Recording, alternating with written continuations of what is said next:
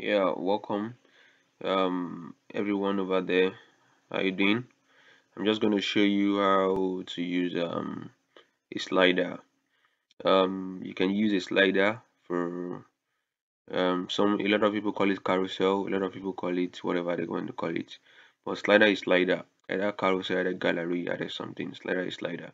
But the purpose of the tutorial is just to demonstrate how to use a very simple library to create your own slider. So you can add your slider to your Joomla project, to your WordPress project, to any of your projects that you use or you create with HTML5, anything you just feel like, anywhere you feel like, even in Node and things like that. So you can use your slider anywhere you want to. This is a sample of what we'll be creating, and this is a tush version of it. You understand? Something like that. So while what triggered me to create this slider is that I did something recently that I needed to create a testimonial. So a testimonial for a client, and the client I was not able to get something tangible. I can write vanilla JavaScript to do it, but it would take me a lot of time to do because I needed to meet up with the deadline. So you understand. So while I was searching, I'm this kind of person that I research for if I'm to deliver it a job to a client that you can learn from it too. If I'm to deliver it to a client that gave me kind of a 1 week duration to complete a task. You understand? So I can use 3 or 4 days to make research and make things ready to be able to complete the job. So with 4 days, 5 days, I can just keep on researching. So in the remaining 2 days, I'll get to work.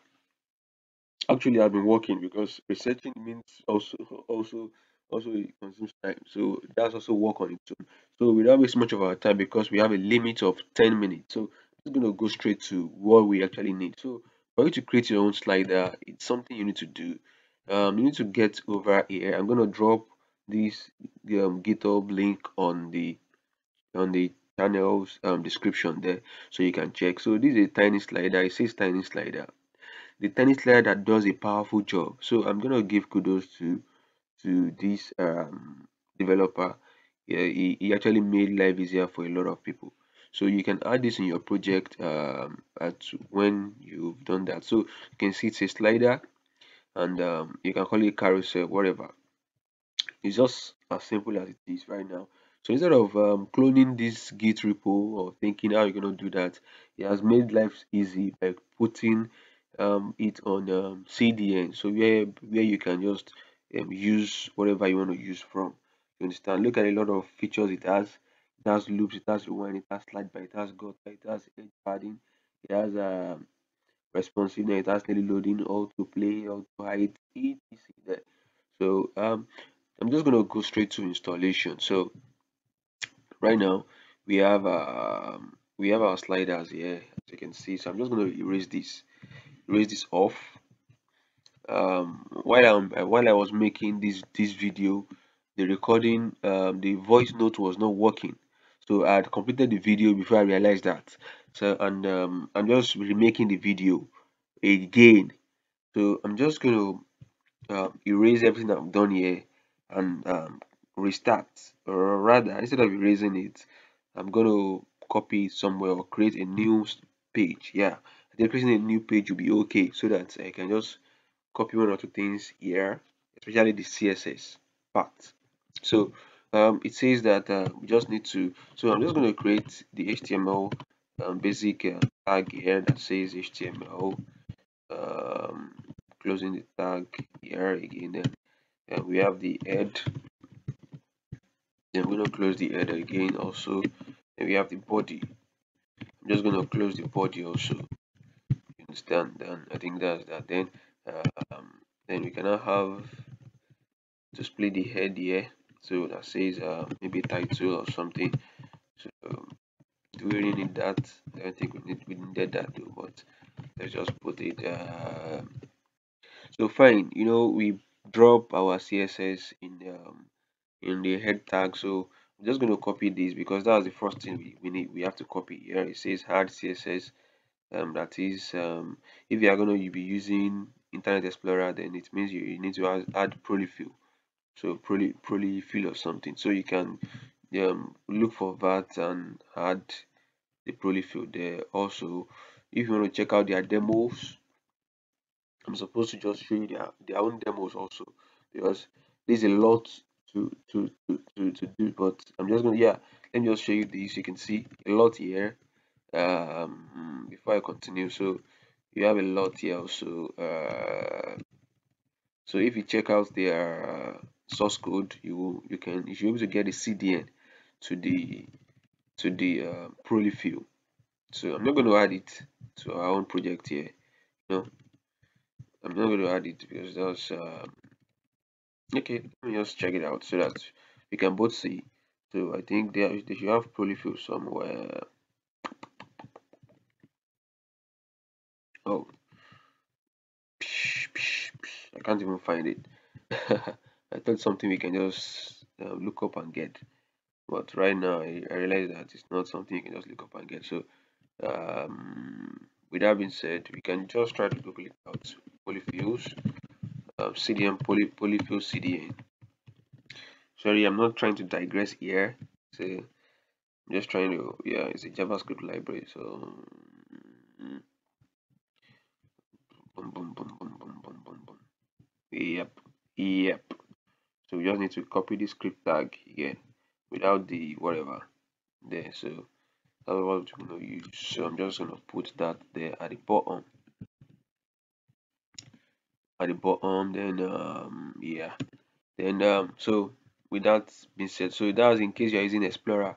So in case you're it's always good to add it so that it will be accessible. Your site will look the same on every other browser, because you don't know what your audience or your client might be using to access the pages. You understand? So that's that. So these are the samples of you can even have a particle slider. So are the samples of what you can use tiny slider to do. You can see it's very powerful. So I'm not, if I were to name the slider, I won't name it tiny. I'm going to call it gray slider, something like that, because it does a lot of it does a good job. You know, does a very good job. You have autoplay also. You know, very awesome. You have autoplay. You have all these things. It's going to slide again now. Yeah, fine. So after having shown you that, I'm just going to go straight. So right now we need to just copy this, which is simple also, you know. So this, it says here that we can also use lists. You understand? We can also use listing for the sliding also. So but here in this tutorial, I'm not using listing, or we can also do that also just for showcasing purpose. You can do that also, but we have a limit to we have a timing. The timing is 10 minutes. You can go a bit overboard just to show. I can go a bit overboard for you to show some other things so that we can also see. I'm just creating this now, so you're gonna bear with me, please. You know, you're gonna bear with me.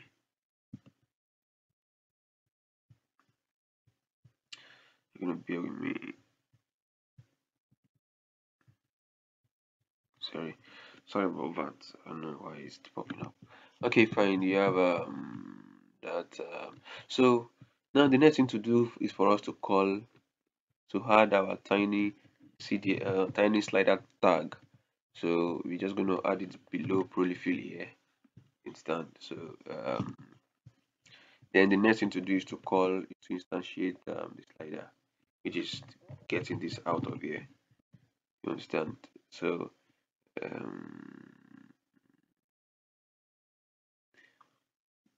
just gonna get this out of here. So I'm not gonna use the above import stuff, this that. I'm not gonna use that. I'm just gonna do this straight. so script, that's that. Then we have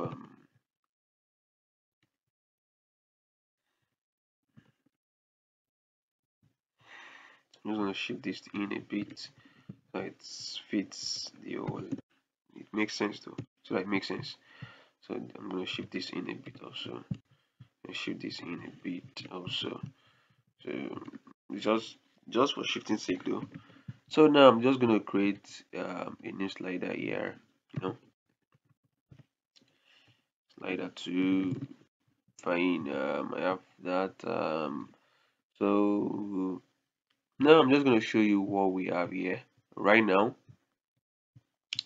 Oh, we haven't pasted the uh the CSS. Imagine, just went straight to the polyfill. We didn't paste the CSS. Sorry about that. Fine. So now we have this now. So I'm just gonna show you um what this gave. You know, we are launching Chrome. So we have that. Fine. You can see it's dot dot dot. So that's what we have now. So I'm just gonna now here this way I'm gonna copy the CSS from so that I don't have to retype, you know. So I'm copying this whole thing here. Um says this, putting it back here because I don't want to retype again. I've done that before. Um, before I realized that my mic was not working. So um, and that's fine. So now I have this. So you get it's not working the way we expected it to work, right? Fine. So I don't know what actually caused the problem, but we are going to check it together now. We're going to check it together now. Oh, sorry, it was picking up this instead of picking up the first one. You understand? It was picking up the second slider instead of picking up the first one. So I'm just going to erase this because, like I said, I didn't use that before. So yeah, because we need something to work. So we don't need something that won't work. So we have to use something that will work. You understand? And we're just going to pick up that. So with that now, you can see what we now achieved. So we have our slider here and it moves automatically, you know, fine. So with this now you can create your own carousel, like your own hero, big your hero slider, big one that covers oh, I didn't showcase the big slider to you here.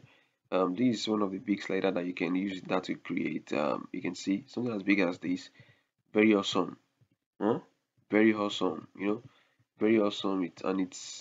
It's useful, you know. Look at this. There's thumbnails, so you can add that to your sliders too.